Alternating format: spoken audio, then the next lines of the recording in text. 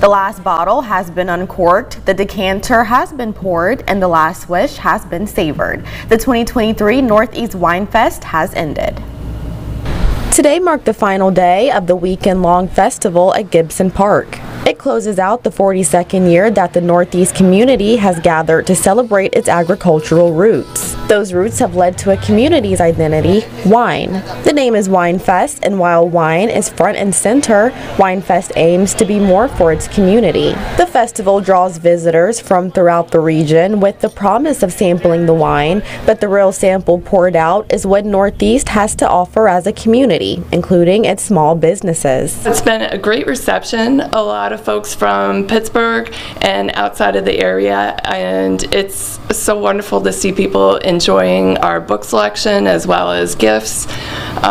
Really a lot of people enjoying the festival in our town. And that increased foot traffic to local businesses is by design, says one event organizer, even down to the smallest of businesses, like startups launching their businesses as vendors. Events like Wine Fest are a great introduction for vendors to the community, to their market.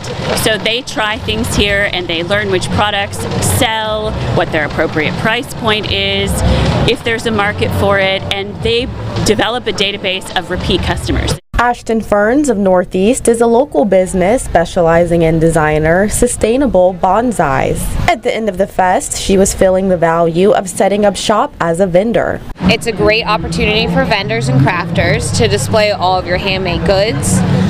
Northeast is a beautiful area, and luckily we have an amazing crowd out here, and we have the amazing Northeast Chamber who throws this event every single year. And it's really a great part to be a part of the community and see such local support for all the small businesses out there. And with the weekend wrapped up, there's a moment for the organizers to celebrate their own success. We are a small group of mostly volunteers, so there's a lot of effort that goes into putting on this event, and seeing everyone enjoying themselves and having a good time is, why we do it.